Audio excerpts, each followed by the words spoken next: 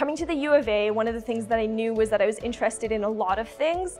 I didn't know how to channel that into one career. And it turns out that you don't have to. You can take all of the things that you're interested in and focus on that one area where they all intersect.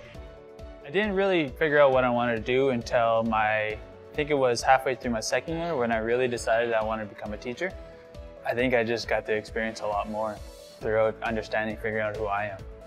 So I think I've always known that I was interested in physics and math, and my high school physics teacher kind of really drew me to this area.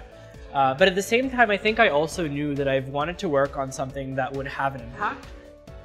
One of the best classes I ever took was Women in Politics, and it was a great class. It really opened my eyes to things that I didn't know about before, and that's something I really like about my degree in the Faculty of Arts, is that I feel as though what I'm learning really complements what I'm doing outside the classroom. The teachers have a huge influence on who I was. In terms of other people's education, I think I want to have that same influence on the youth. The University of Alberta has been huge for me in that sense because I have met tons of great teachers.